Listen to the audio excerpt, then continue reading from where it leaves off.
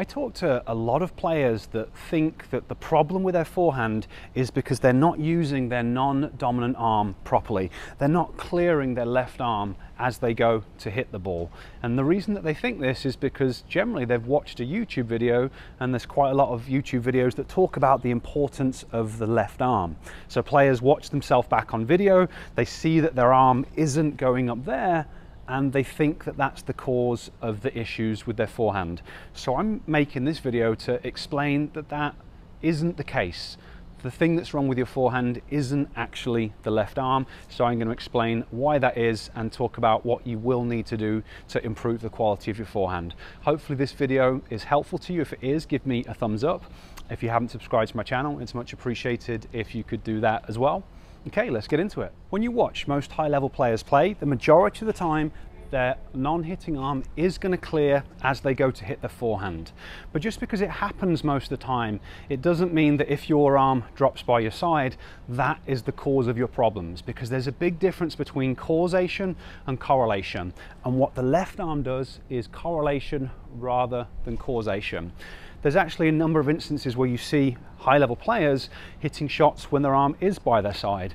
Now, a couple of players that I've seen do it fairly regularly are Nadal and Sinner, and obviously they're both amazing players. And just to kind of show you a quick demonstration of what I mean, I can place my hand in my pocket and I can hit a pretty decent quality of forehand with my arm or my hand in my pocket. My arm's by my side, and I can do that the other way around as well. So I'm naturally a right-handed player, but I'm having to relearn to play left-handed because I've injured my collarbone, and if I use it too much, it keeps popping out of place. So I'm now a left-handed player. I can do the same thing with my left hand. So again, a reasonable quality of shot with my hand in my pocket, my arm down by my side. So it shows you that if you're not able to hit a good quality shot, it isn't because of what the left arm's doing. So what's going on here? The reason that the left arm clears is because it's attached to your shoulder, which is attached to your torso, which you're going to be using as part of your kinetic chain. If you think about it, when you prepare for your shot, this is all active. I'm using my muscular force to hold this arm up, as part of my preparation. If I just stop using my left arm, it's going to drop by my side because that's what gravity does. Whereas if I am driving through my back hip like I should be doing and through my torso like I should be doing to initiate the stroke, because I'm firing this and then this really quickly in sequence and my arm is attached to it, now momentum is going to carry my arm into that position. So the reason that the left arm does what it does, or if you're a left-hander, the right arm does what it does, isn't because you should be consciously thinking about your left arm. Now, if you do consciously think about your left arm and it helps, great, but I think most of the time for most people it doesn't. And I know this was certainly the case for me when I was learning to play left-handed, because at the start my right arm wasn't clearing properly. I wasn't timing the kinetic chain properly, I wasn't driving through my hip, then my torso. I was kind of arming the ball, and because I was arming the ball I would go to hit the shot and my right arm would just drop by my side. But whenever I tried to think about using my left arm, that would actually make my timing worse, because now the ball's coming, and instead of thinking about driving through the hip, which is what initiates the swing, now I was thinking about the wrong thing completely.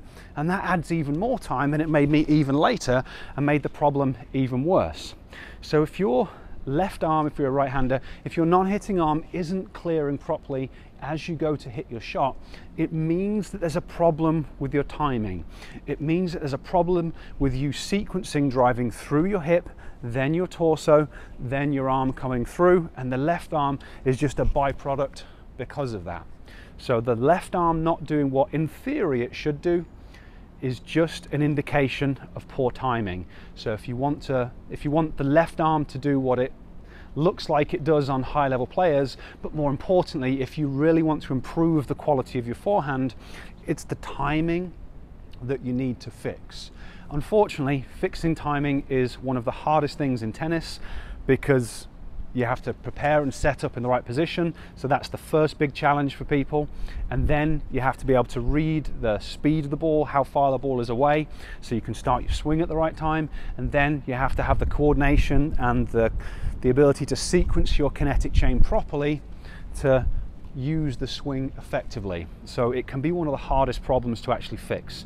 To help you fix your timing, I've got a free Tennis Vision Starter program that's going to help you to improve the visual skills so that you can read where the ball's going better, so you can track the ball better, and it's going to help with that side of things. I'll place a link up there to the free program, and I'll place it down in the description so that you can start working on that. But I've also got a number of other videos that talk about how to fix timing in more detail, because if I went through it now, it would make this video far too long.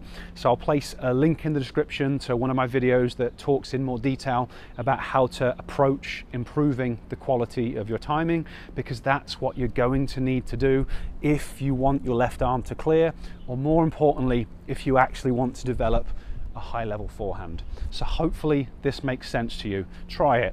Go out on court, think about your left arm, see if it improves things. It won't. And when it doesn't, then start to understand it's all about the timing. It's all about being prepared and set up in the right position. It's about making the necessary adjustments and starting the stroke driving through your back hip. But again, that video will be down below. That's going to talk you through how to actually train and work through the process of improving your timing. Okay, hopefully the video has been helpful. If it has, give me a thumbs up. If you haven't subscribed to my channel, so much appreciated if you could do that. If you've got any questions about this, leave them down below. If there's any videos you would like to see, again, leave them down below, and I will get back to you as quickly as I can. Okay, I'll see you next time.